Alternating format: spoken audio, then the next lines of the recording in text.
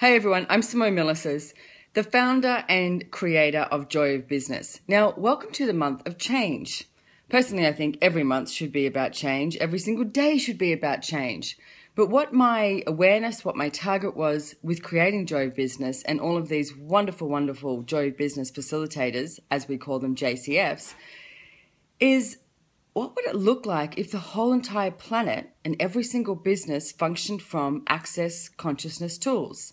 What does that look like? Well, it's like every retail shop. Every retail shop, when they sell something, they ask a question. What else is possible? How does it get any better than this? Even when they don't sell something, they ask a question. What else is possible? How does it get any better than this?